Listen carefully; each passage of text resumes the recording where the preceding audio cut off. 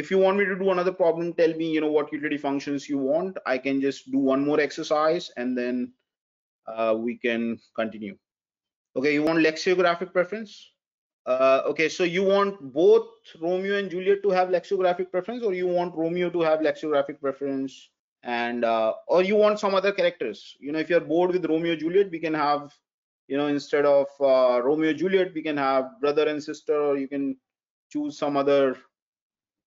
Tom and Jerry. Okay, fine. So let's have Tom and Jerry. Okay, so they'll be fighting, right? So that's the kind of preference we want. Okay, so chocolate, I don't think Tom and Jerry eat chocolate. So can you suggest me some good that Tom and Jerry eats? We can just have a fight over that.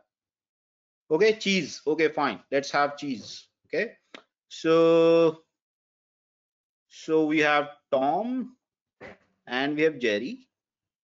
Okay, and CT, CJ. Okay, and then we have CT, CJ. Okay. Okay, so you said lexicographic. So obviously, what you can do is maybe you can just think of because lexicographic preference, so we don't have a utility representation.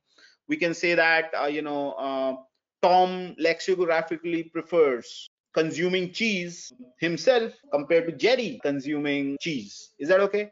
Fine. So we have cheese and we have Tom and Jerry. Okay. So Tom lexicographically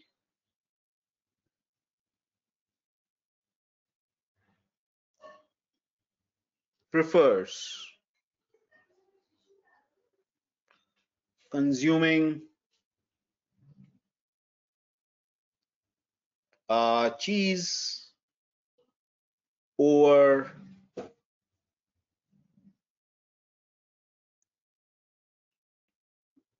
Jerry's consumption of cheese. Okay, so I mean, even though this doesn't perfectly represent a fight, okay, because if you really think about it, Tom also feel better off, when Jerry consumes more of cheese, right? I mean, because even though he lexicographically prefers consuming cheese uh, himself over Jerry's consumption of cheese, but still, if you really think about lexicographic preference, uh, so if you increase, so if you hold constant the Tom's consumption of cheese and you increase the consumption of cheese of Jerry, then he'll be he'll be better off. So if you really think about it, doesn't perfectly represent the fight, but that's okay. You said that let's use this preference, so we'll use this preference. What about Jerry? What kind of preference do you want me to use for Jerry? Same. Okay, so Jerry lexicographically prefers consuming cheese himself over Tom's consumption of cheese. Okay.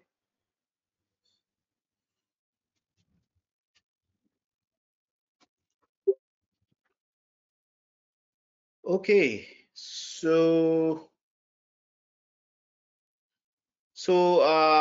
let's say we have the same set of feasible allocations. Okay, let's say there are 5 units of cheese perfectly divisible.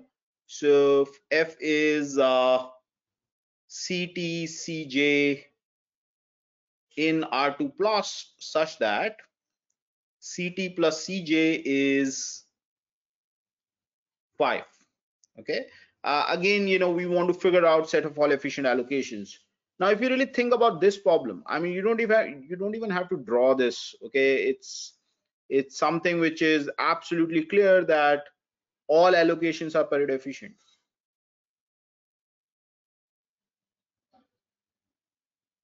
Okay, I mean, of course, we cannot draw the utility function because there is no utility representation. Okay, but it's very easy to figure out that all allocations are Pareto efficient. Okay, so let's say this is the origin of Tom, this is the origin of Jerry. Okay, and let's consider this allocation. Okay, so if you consider this allocation, where Tom is consuming this much amount of cheese and Jerry is consuming this much amount of cheese. So if you see, if you want to make Tom better off, the only way you can make Tom better off is to give him more cheese, because because he lexicographically prefers consuming cheese over Jerry's consumption of cheese.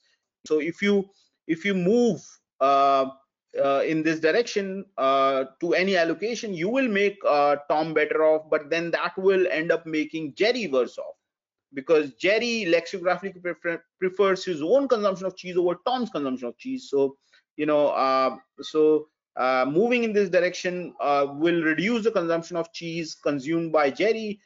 So in order to make Tom better off, you have to make Jerry worse off. Okay, and if you move in this direction, Tom will be worse off and Jerry will be better off. So if you want to make Jerry better off, you'll have to make Tom worse off. So basically, there is no way in which you can improve the satisfaction level of one without reducing the satisfaction level of the other. So this allocation, which I have just chosen arbitrarily, is Pareto efficient. And not just this, but all these allocations are Pareto efficient because of the same reason. Is that clear to everyone? So this is actually straightforward. So set of all feasible allocations is a set of all Pareto efficient allocations.